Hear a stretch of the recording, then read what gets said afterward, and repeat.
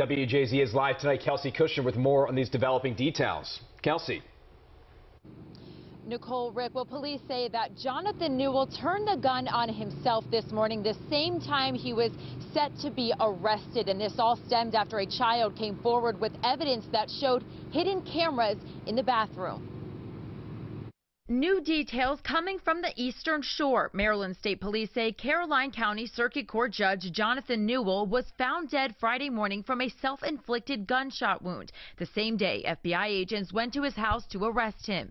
Investigators say Newell was wanted on federal charges for child pornography. Back in July, police responded to a cabin on Hooper's Island after a child found a video camera in the bathroom and called his parents. In a police report obtained by WJZ, there were 6 boys staying overnight with Newell in the cabin. According to court documents, Newell denied placing the camera, but later went to his bedroom and swallowed a memory card from a box with camera equipment. Investigators took him to the hospital for a CT scan, which showed the memory card in his body. Police say they searched Newell's cabin, truck, boat, and office and found multiple digital devices and a hard drive that showed videos of boys showering inside his home. In one video, it even showed him setting up the camera.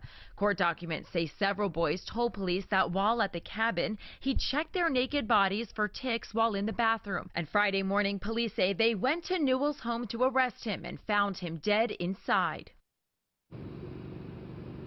Now, Newell was first appointed back in 2016 by Governor Larry Hogan to the Caroline County Circuit Court. And before that appointment, he served as the Caroline County State's Attorney for 13 years.